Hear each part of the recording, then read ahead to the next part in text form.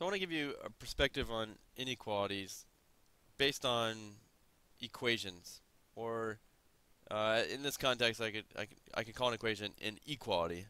Okay, so um, an inequality says that two things are not equal. An equation, or an equality, quote unquote, is saying that two things are equal. So, for example, in this equation,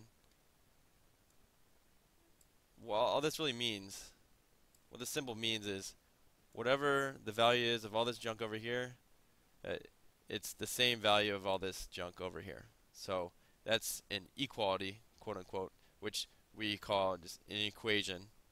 With same root, that equa, which means equal. It's the same thing. So, but an inequality is not saying that two sides are equal to each other, but rather saying that they're not equal to each other. So in this inequality, I could have the same kind of setup, 2x plus 7 and a 9. But what this is saying is, whatever the value of this is, it's not equal to whatever the value of this is.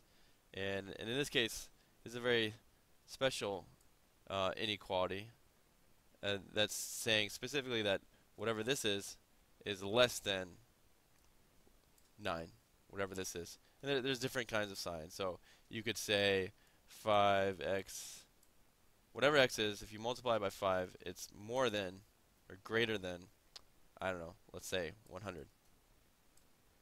Okay? So you can manipulate inequalities in just the same way as equations. For example, if I wanted to solve this inequality, I could subtract 7 from both sides like that. And there's one little trick that you have to remember, where it's different from an equation.